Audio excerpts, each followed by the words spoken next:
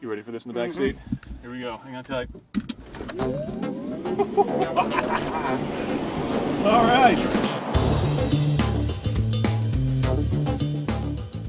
First impression behind the wheel of the car is that it looks and feels a lot like a Model S, but your perspective is higher. You've got a better visibility, especially thanks to the panoramic windscreen, which goes all the way up over your head and then some. Performance of the car feels very good. Ludicrous mode feels very good indeed. 0 to 60 in 3.2 seconds.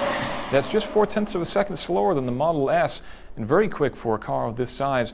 Even the slower cars will do 0 to 60 in under 4 seconds, which is absolutely unheard of in this category of car. It handles very well as well. Not quite as well as the Model S, but again, compared to other SUVs, it feels really great on the road, especially going through the twisty bits. So the basic idea is that the doors open really wide and high, so if you need to put someone in a child seat, for example, you can reach in here really easily without having to duck down or tuck behind seats. And it's actually nice and easy to get in the seat back here. The seat's pushed up kind of far, but I can move it back. The seats are mounted on central pillars, which makes them easier to get in and out. There's also room underneath the seats so you can run some packages behind.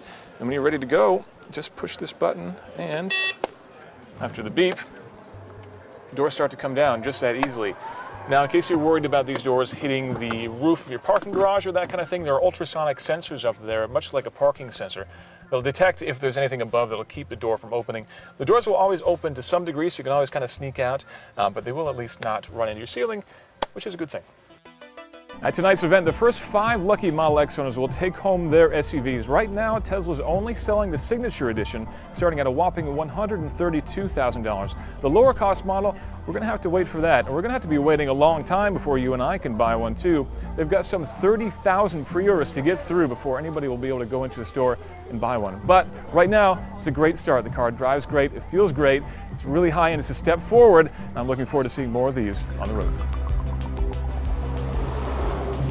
Well, the headroom isn't so great, but otherwise, kind of cozy back here. Certainly better than the station wagon my parents had when I was a kid.